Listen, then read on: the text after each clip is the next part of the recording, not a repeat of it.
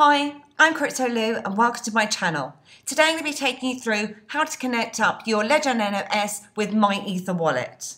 If you like this video today, then please give me a thumbs up as it really helps me to grow my channel and understand what kind of content you like and enjoy. And the reason why you want to connect up these two different types of technologies is that MyEtherWallet actually has more features. It supports the likes of ERC20 tokens, and you can send your tokens connecting up these two devices.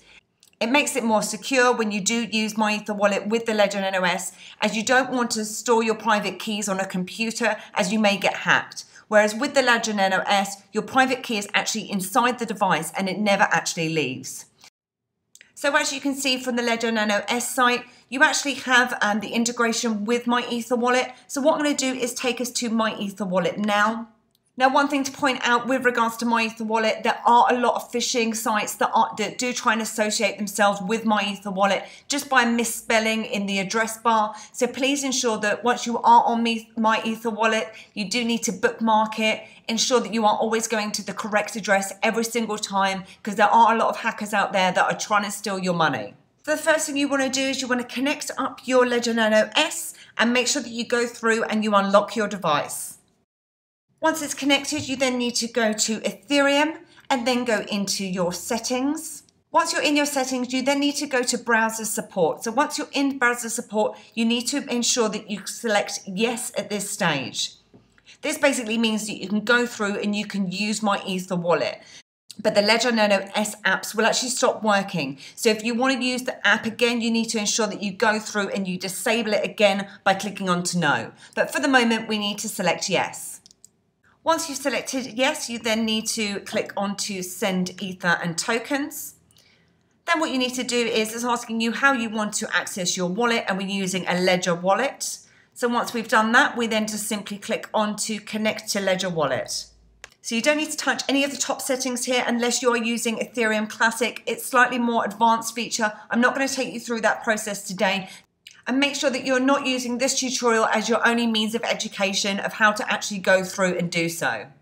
What we then need to do is we need to select an address. So these are all your current addresses at the moment. If you do need more addresses, you can click on to more addresses also. So I'm going to click the top one here and then I'm going to select unlock your wallet.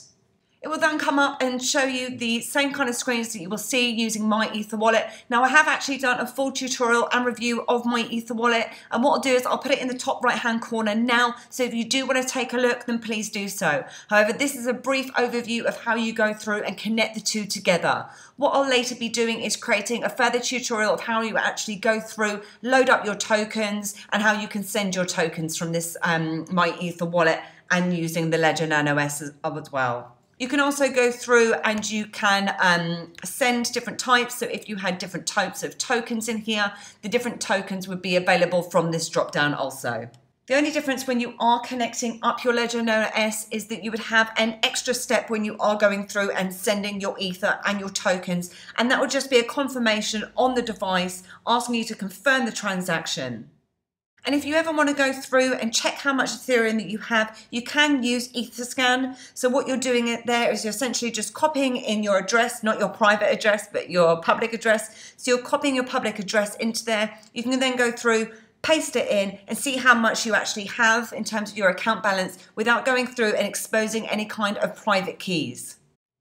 There's a couple of different other options that you can use when you are connecting up your Ledger Nano S to MyEtherWallet. That is, you can send offline. So you can see in here that it will allow you to access your wallet using your Ledger wallet in this section.